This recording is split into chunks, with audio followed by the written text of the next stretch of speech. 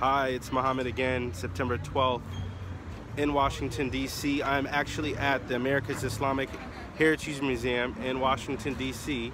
As I promised, we would be out here engaging in various communities at the grassroots levels, and a lot of criticism, to be quite frank with you, oftentimes is that Quilliam isn't engaged with local communities. I'm on the board of this museum. It's a wonderful gem in the middle of Washington in Old Anacostia.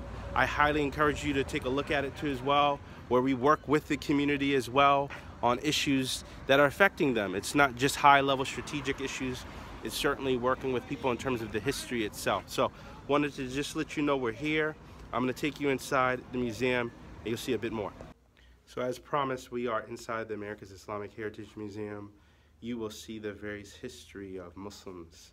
In this particular room, this is Muslims in the 1800s. We have individuals, and you see the Gullah Geechee community in the background, my ancestral roots of Muslims in the Sea Islands of South Carolina and Georgia.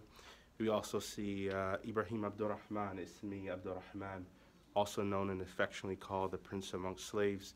You see Muslims in Muhammad,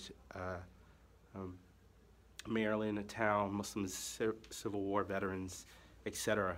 As I mentioned to you, I'm part of this museum. I've worked and contribute to it.